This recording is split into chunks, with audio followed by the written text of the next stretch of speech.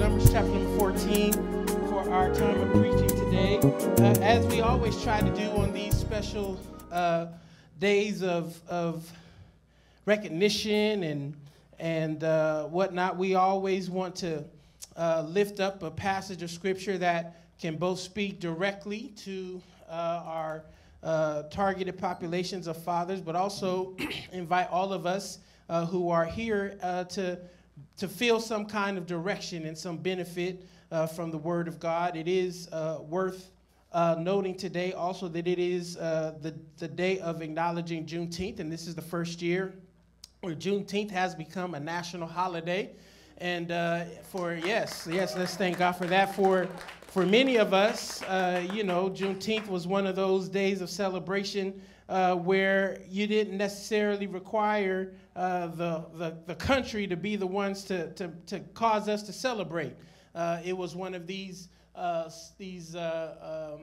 holidays that became a tradition and a regular part of our experience as descendants of those who were enslaved in this American Western slavery trade, where on 1865, literally, we were notified in Texas, in a city called Galveston, Texas, that freedom and liberation from the tyranny of slavery was extended to enslaved Africans at that time. And all of us, most of us, many of us, have such great connections to these kinds of experiences and communities all across the country. It's so interesting when you think of, particularly we who have been in California for quite some time, all of us who are here came from a southern city. This is so fascinating when you listen and remember and looking through your heritage, and you realize that the way that lots and lots of black folks ended up in San Francisco and Oakland and Berkeley was because after slavery was over, and as they kind of dealt with the immediate 30, 40 years after slavery, black folks down there were tired of the Ku Klux Klan. Somebody say amen. They were tired of Jim Crow and Jane Crow, and so many of them said, you know what, we're going to get on this train. And we're going to ride this train till the train run out. I said, I'm getting as far away from Texas and Louisiana and Arkansas and Alabama and Louisiana. And so black folks got on the train, and the train ran out of track right at the Port of Oakland, what's now called the Port of Oakland. And they said, okay, this is far away we can get from these folk, so we're going to get off this train. Literally, this is what happened. Y'all laughing. This is what happened. And they got off the train, and they started to set up shop in West Oakland. And then during the war, all these jobs were made available as the country was making all the military equipment. And so the Bayview Hunters Point community and the West Oakland community became a destination spot for jobs. And so folks came out here to work at the naval shipyards, and they set up all these housing, federal subsidized housing to accommodate the workers and everyone that was coming. Why is all this important? Is because what we often may take for granted is there is always a story behind your journey. And when we don't take time to acknowledge the stories that have produced us, then we will often lose sight of how valuable it is, not only that you're still here, but you will also lose sight of the lessons that help to bring you over.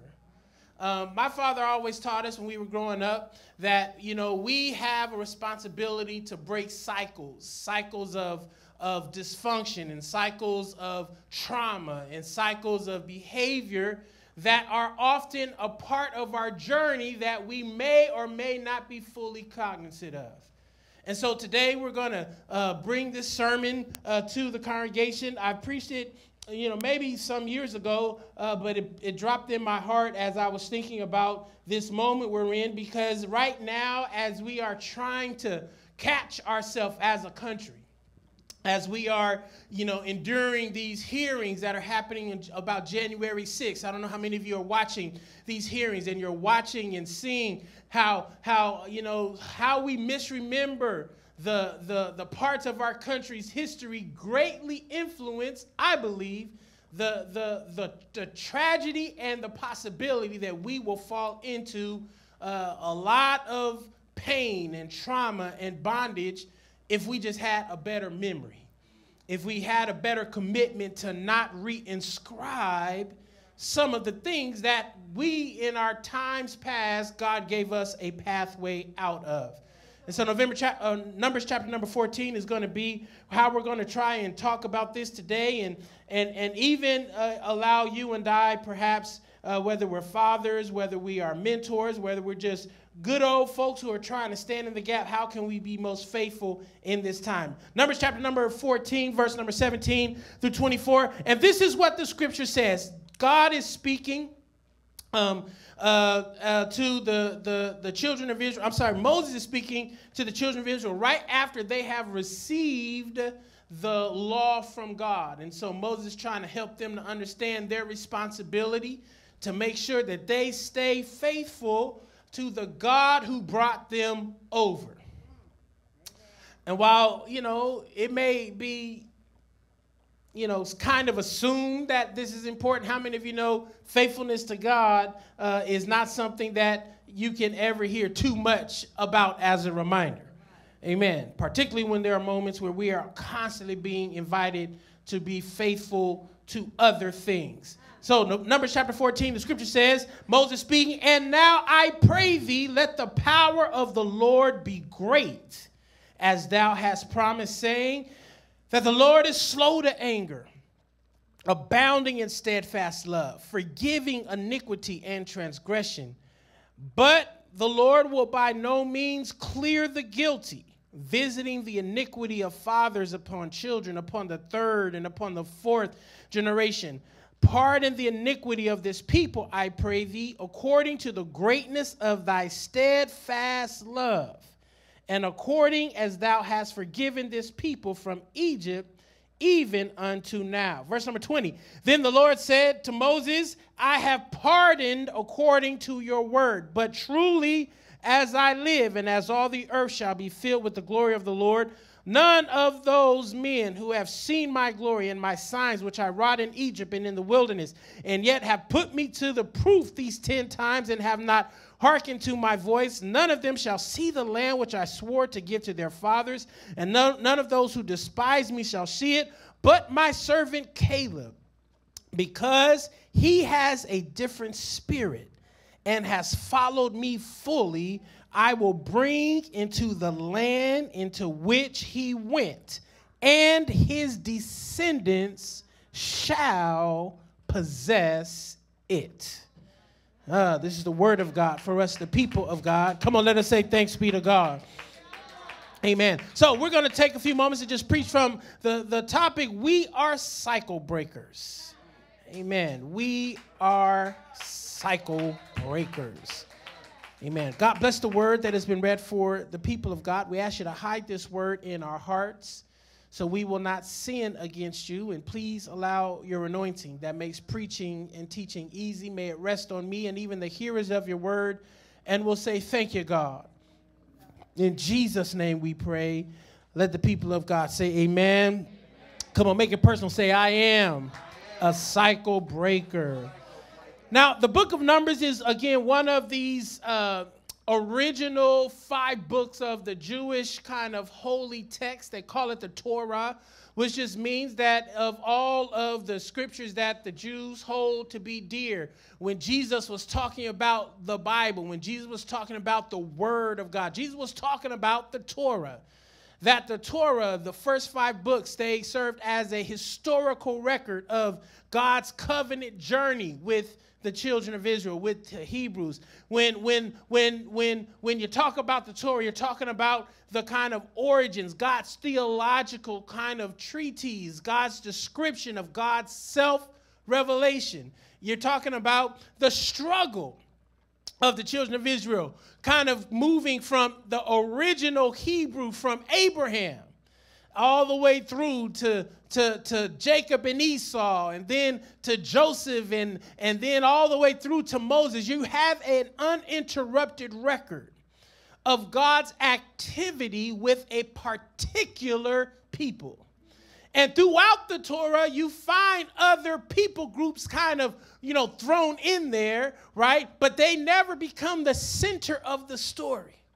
Why? Because the Torah is intended to help reveal, to help articulate, to help make very clear that God had a commitment. God has a commitment with real people over time.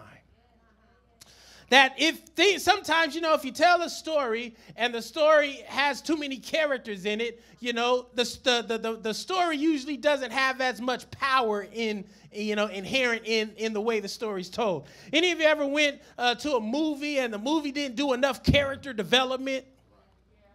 I mean, you sit in there and you feel like, I did not get an emotional connection with this character. It kind of happens when, they have like these superhero movies. I mean, Avengers did a great job, but it took them, almost 20 years to tell the story of the Avengers to the point where you'll have an investment in each one of the characters.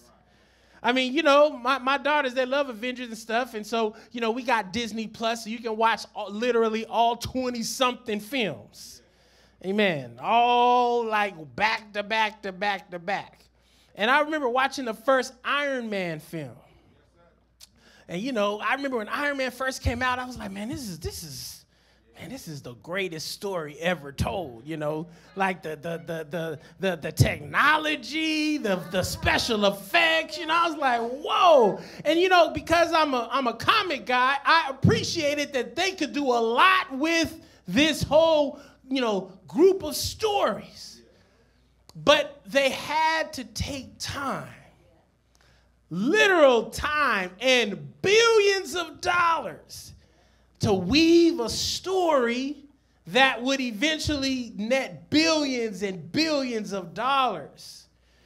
Well, I think part of what I want you to appreciate about the Torah and about why it's so important for the story of God's self-revelation to the world to be understood and appreciated through this particular set of actors and actresses and characters in the book of the Torah is that God is constantly revealing God's self through a particular people. Why? So you and I can understand that God is concerned about the intricacy of your journey. God is not just a parachute in God, just popping in and out of your life. God is someone who wants to sit with you when you succeed and when you fail. Somebody say amen. When you hurt and when you heal. When you're winning and when you're losing, God is there with you throughout the course of your life. And that's such an important truth to appreciate. Why? Because there will be moments in your life where you may play a different character. The trajectory of your story may have some highs and it may have some lows.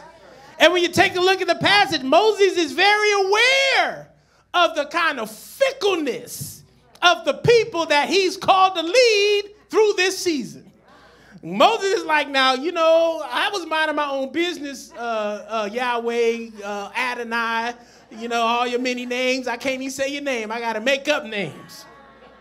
I was all right. I was out here in the wilderness dealing with some sheep or some goats, and all of a sudden, you the one that came interrupting my life with this bush on fire. Praise God.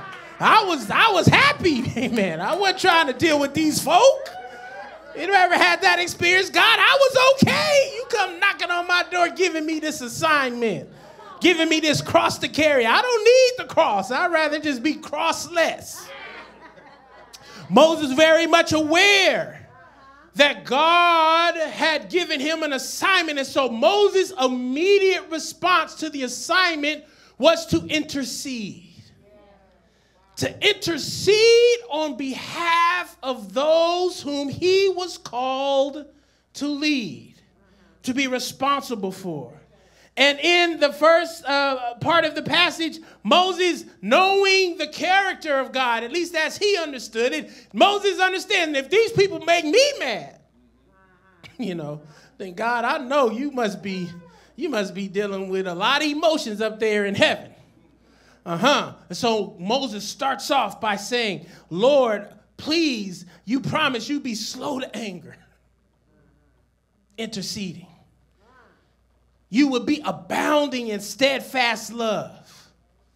Interceding. You be someone who is forgiving iniquity and transgression. Interceding. That Moses understood that the whole life of these folk is going to require mercy, grace. It's going to require space for them to make mistakes and opportunities for them to experience restoration. But part of what it means, I think Moses is trying to help not just himself, but remind God in these kind of moments of transparent conversations, is that God, as I lead these folk, the only way that I can lead them from where they are now to where they need to be is if you give me the space and them the space to be fully human. To not be, as the scripture says, quick to anger. Amen. Like me, praise God. Not to be petty, like me, praise God. Not to have the memory of an elephant, as Brother Clay Thompson said in the press conference. Holding grudges. No, God, I need you as you're dealing with this fickle, this idiosyncratic group of folks to remember your promise that you would be slow to anger. You would have steadfast love. You would forgive their iniquity and transgressions. And child of God, I want you to know that this is one of the most important roles that we have as fathers and parents, as mentors, as adults, even as children, even as young adults, that we must be people who are constantly aware that our role in our relationships, in our positions of authority, is to be an intercessor, to stand in the gap on behalf of those who you are called to be responsible for. It is to extend to them what you know has been extended to you throughout the course of your life. And I know that for many of us, we weren't extended a whole lot of mercy and a whole lot of grace. And so that's why our grace and mercy fuse is quite short. But how many know I am a cycle breaker, praise God? Part of your task, part of our task is to lengthen the fuse. So we don't reinscribe the same shortness that was given to us that then caused us to have and internalize so much ill will towards our own humanity, when God has extended more grace to you than you could ever exhaust. I mean, that's why they wrote that song, Amazing Grace.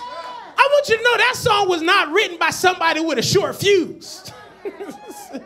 And I know some of us, it's like, we need judgment. No, you think you need judgment. Amen. But I want you to know that everyone who's calling for judgment just don't understand how that judgment could be turned back on them.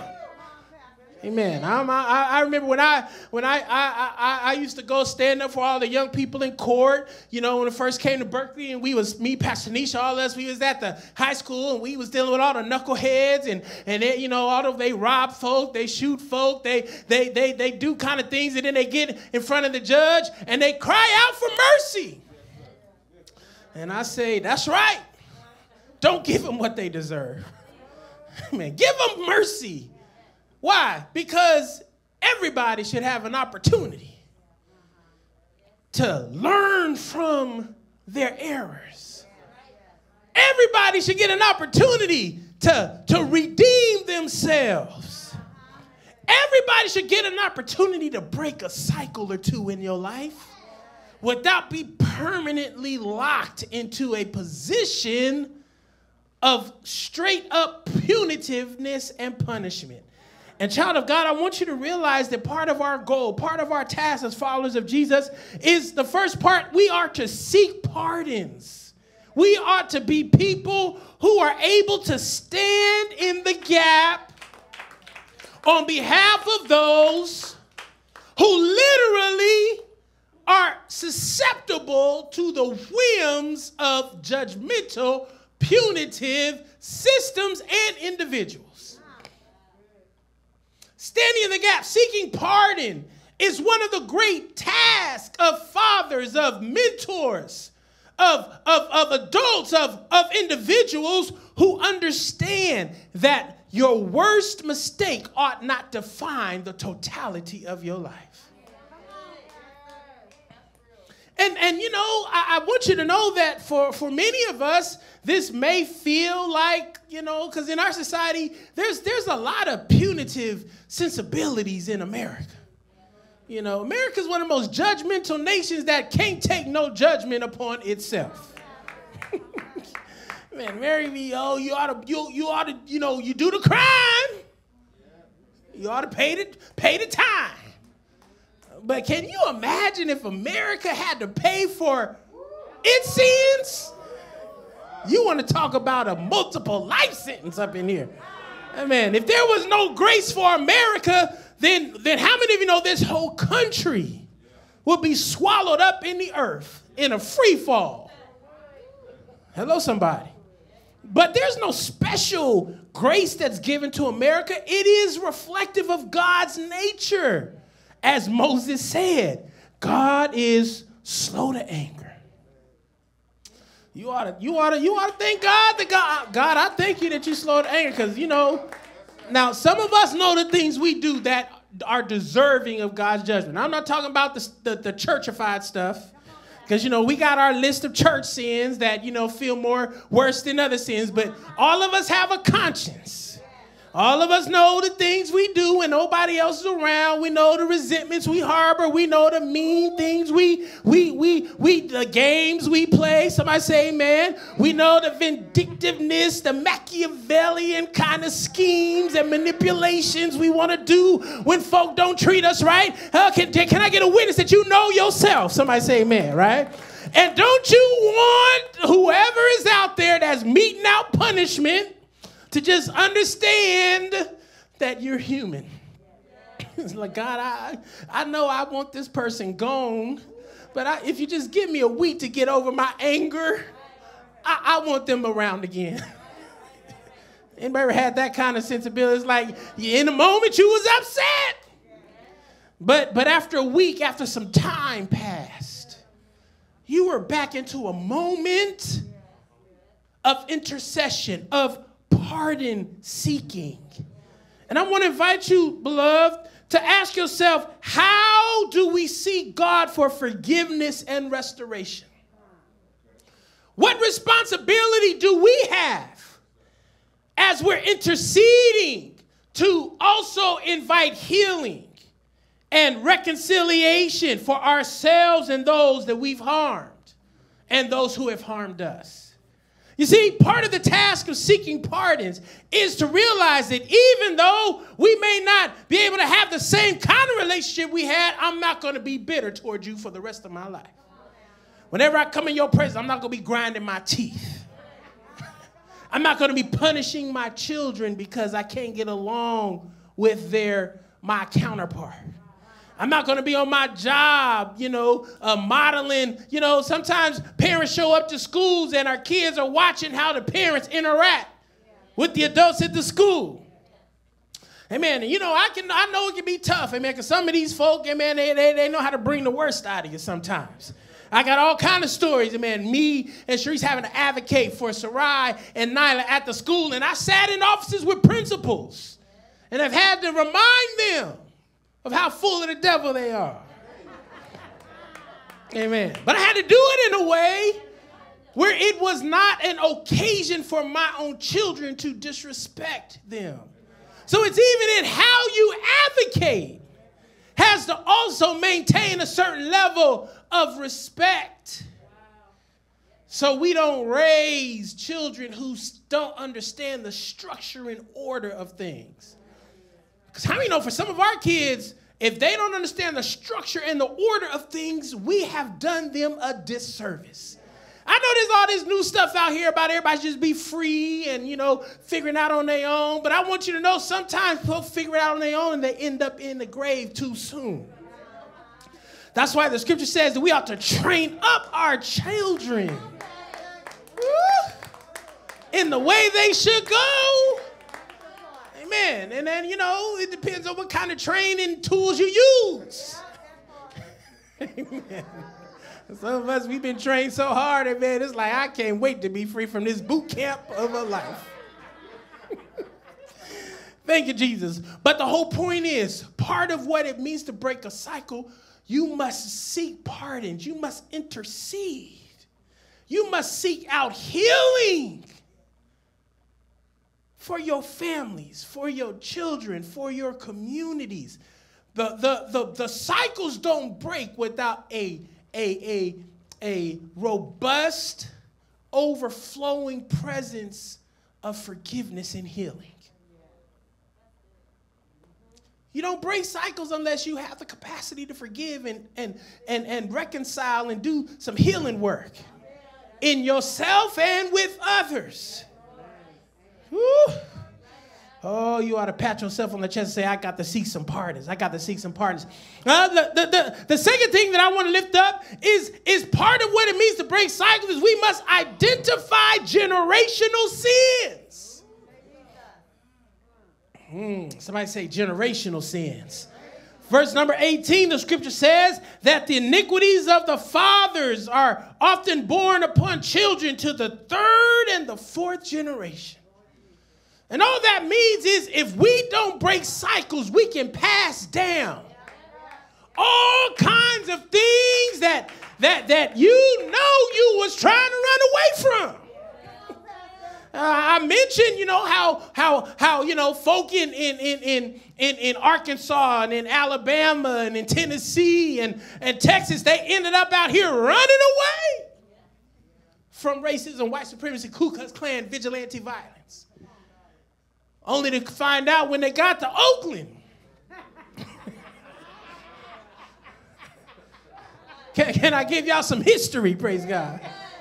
When they got to Oakland, the same cops that was cracking their heads in the South, literally, I want you to listen to this, the governments of the Bay Area literally hired officers from the South to come police the blacks in the Bay Area. That you could be running away from things only to realize that they're waiting for you. You didn't even know it. If we don't break cycles of violence and trauma and pain in our communities, just running away from it is not the answer you seek. Admittedly, sometimes the most you can do is put distance, right? That is a wonderful and a necessary temporary solution. But how many of you know the things we run away from often require a breaking of a generational bondage? And the generational bondage may not always be something you've invited yourself. This is the great problem of America, is America has a generational challenge with white supremacy and racism. So rather than trying to break the cycle of racism in this country, what does America try to do? Oh, we just try to elect a black president. Woo, okay, thank God. We did that. All right, racism is over. Come on, black people. It's over. So let's just move on. Literally for 8 years, everybody's talking about a post-racial society. I used to tell some of the progressive groups, if anybody wants a post-racial society, black people do. Somebody say amen. So we ain't hating on what you're saying, but our eyes are not, they're not telling us that your declaration is true. And then lo and behold, what do we get? Donald Trump. We was running as a country, running, trying, all of a sudden you run right into the very thing. Why? Because we refused to address the generational sin of racism. Now, that's a macro example, but I dare you to look inside and think about your own family dynamics, your own personal journeys, your own trauma, your fear, and your pain, and ask yourself, am I running? Or am I dealing? Am I running away, hoping that my legs can be, my stride? I got, these strides. I'm making strides. No, God is not just asking you to be a runner. God's asking you to be someone who can identify and break the cycles of trauma. And I want you to know, child of God, that some parts of your life may be an easier time to do it than others. But this is why, again, I love the scriptures, because they give us a historical record of God's, thousands of years of commitment with God's people. That identifying generational sins, if it's going to be visited upon the third and the fourth generation, then guess what? Even if you can't do it in your life cycle, God says, I'll still be with your generation in their second and third and fourth generation. The best thing we can do as followers of Jesus is to keep telling our children and our communities and our families about the God that brought us over. I know people are post-religious right now. Everybody's feeling like, I don't have to believe in God. I can believe in myself. That's fine.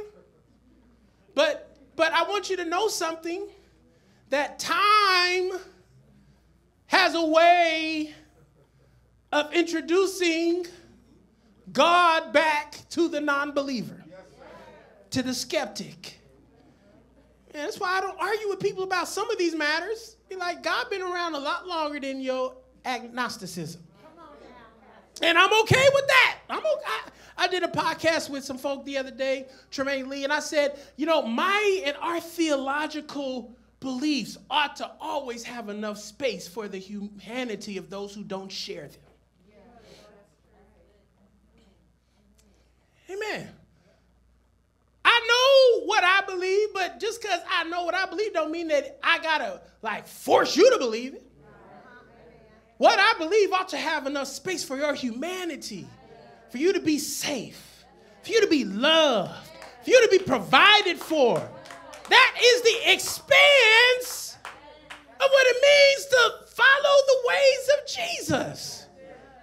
Amen. Folks be arguing, well, do you believe in the Trinity? Yes, but what I got to do about you having a house to live in? Somebody say amen. You going to take communion? Yes, but what does it have to do about you not being shot down in the street? Hello, somebody. That the generational sins must be addressed. And so I want to invite you, child of God, take seriously generational sins.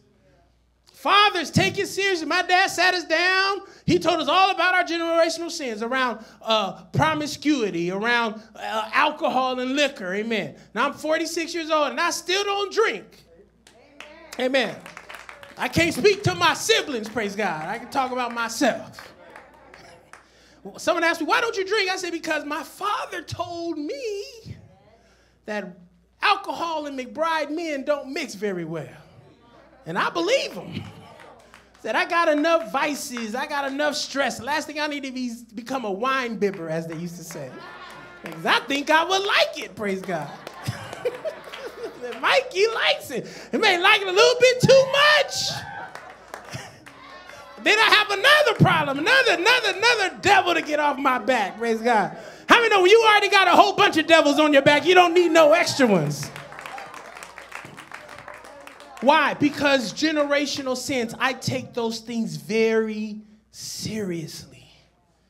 I want to believe, child of God, that you are taking your stuff seriously, that you go to therapy, that you sit and talk to some folks, amen, who have no investment in your response, right? You don't got to be acting and performing.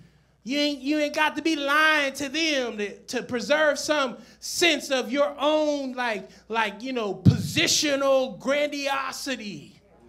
You ought to talk to some folk who can tell you that your stuff stink. But you better work on this. That your leg is broke, you thinking it ain't. You dragging that leg around. What's wrong with your leg? Oh, nothing. Nothing wrong with my leg. Just a little sleep from time to time.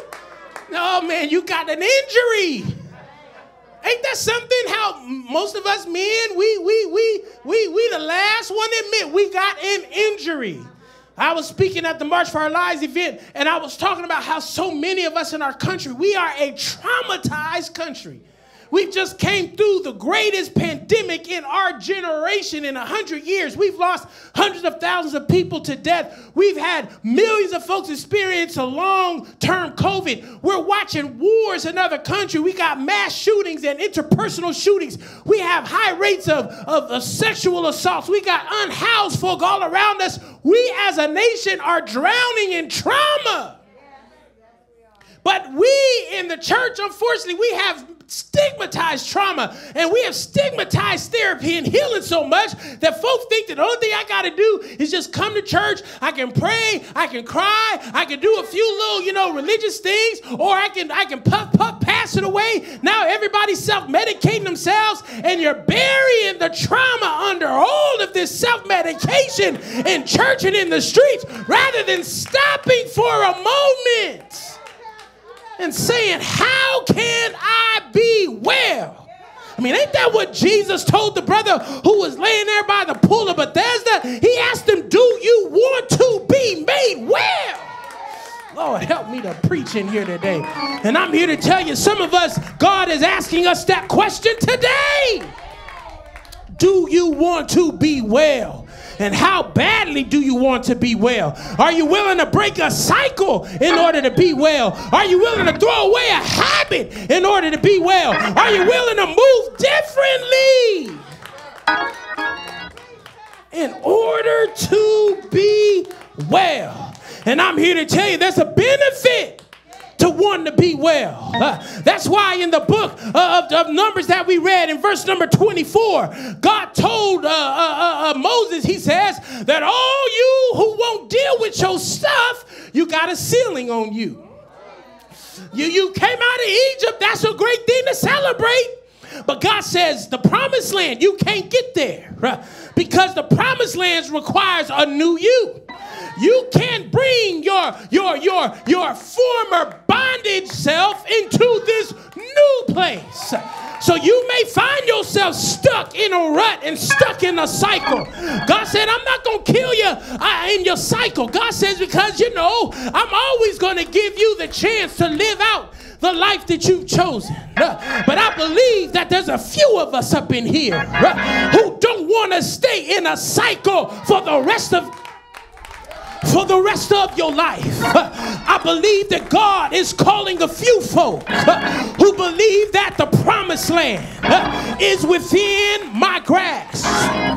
The promised land is a destination I prefer. I know what it's like to live in Egypt. I know what it's like to live in bondage. I know what it's like to be surrounded by my oppressor, by my vices, by my deficiencies. And I'm glad that even while I was there, God sustained me. God kept me. God did not let me fall. God did not let me die. But I have some eyes of faith that have me looking a little bit outward, have me looking a little forward. I have eyes of faith that has something better for my family, has something better for my relationship, has something better for my children. I got a vision that will not allow me to stay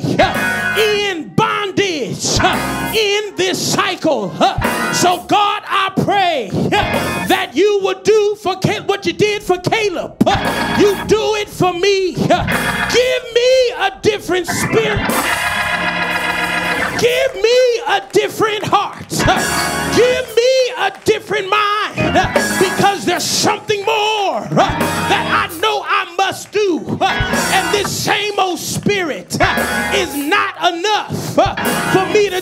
next step. But God, if you give me a different spirit, I know that I can make it into the promised land, into a healing place, into a restored place, into a better place. I believe, God, I got to break the cycle of addiction in my family. I believe, God, I got to break the cycle of abuse in my family. I believe, God, I got to break the cycle of violence, of intimate partner violence, of interpersonal violence, of cheating and hating violence. I got to break the cycle because, God, I am a cycle breaker. God, I am somebody who wants to please you. Shout hallelujah. Come on, stand to your feet, everybody. God, give me a new spirit.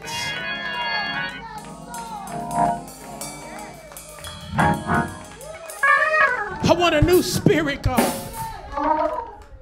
I want a new spirit, God. Verse 24 says, because Caleb has a different spirit and has followed me fully.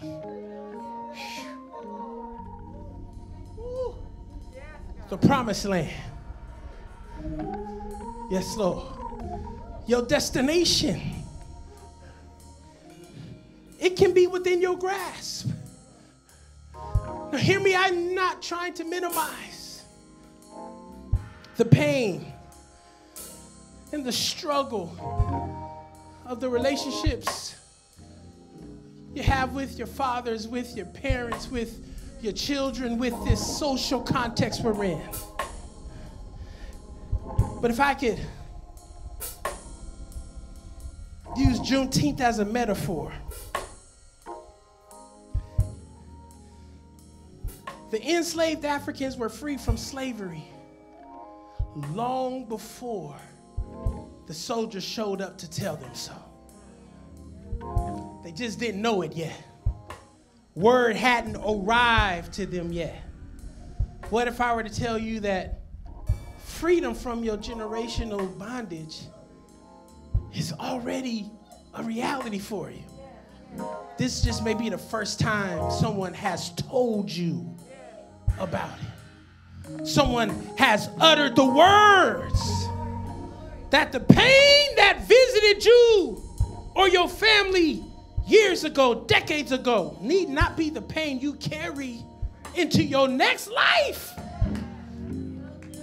That's why it's important to make new holy days. Juneteenth is important. Pride Month is important. Father's Day, Mother's Day. All the while because we're trying to make new memories to undo some of the damage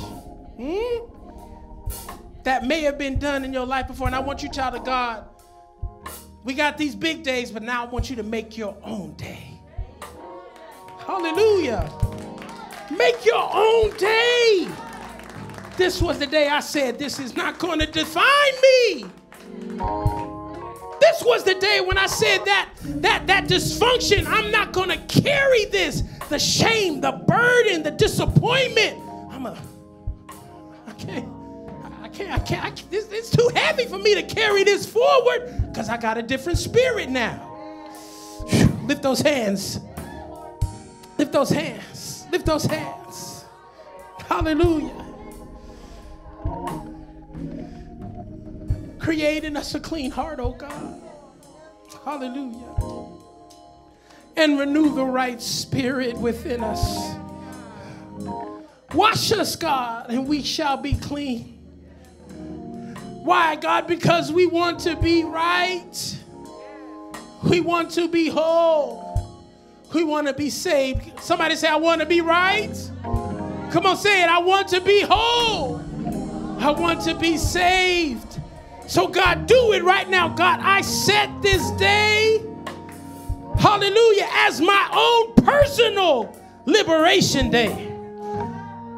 Just like my ancestors were told that they were free from slavery, I'm hearing a word today That is telling me that I'm free from the generational curses, the generational sins, the mistakes, the burdens, the shame that I've carried in silence and in hiding. God, I'm not going to allow this stuff to weigh on me, God. If I got to cry, I'm going to cry it out. If I got to pray, I'm going to pray it out. If I got to get some therapy, I'm going to go get a therapist.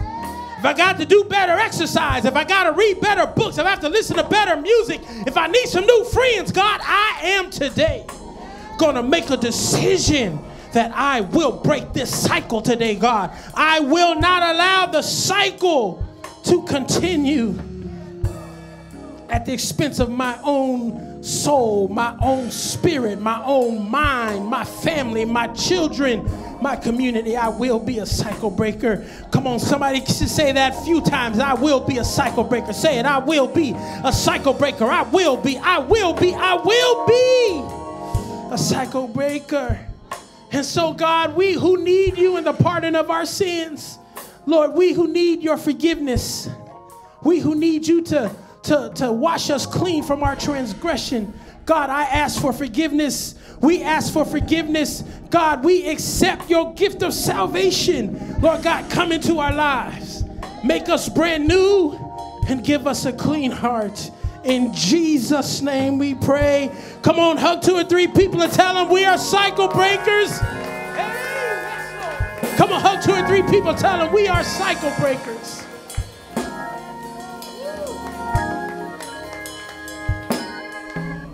God bless you, people of the way. We love you so much. We love you, we love you, we love you. Thank God for you being here. Thank God for hanging out with us on this Sunday. I want you to know, child of God, that our lot is to break cycles. Our lot is to start anew.